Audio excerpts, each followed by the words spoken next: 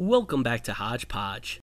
This will be a very quick tutorial taken straight out of the Level 1 Rhino training manual. This tutorial is not of a particular exercise, rather a bit of specific information that we are given before we move on to exercise 25. At any time while modeling, if we are unsure of a certain measurement, we can always find any measurement by going to the top menu and selecting Analyze. In this drop-down menu, we are given many options. However, the ones that you will be more likely to use will be length, distance, angle, radius, and diameter. The other analysis options will be covered later on in this series, and I promise they will be linked here when they are uploaded.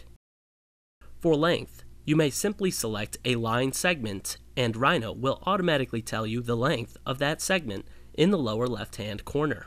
For distance, you may select any 2 points, and the program will tell you the distance between these 2 points.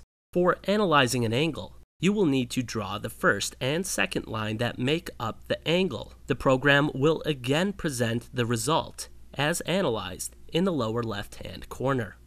Finding your radius will be as simple as clicking any point along an existing curve. Finally, finding the diameter of our circle will be just as easy. And that's it. As always, thanks for watching. Please feel free to like and share this video. Check out my other videos and subscribe.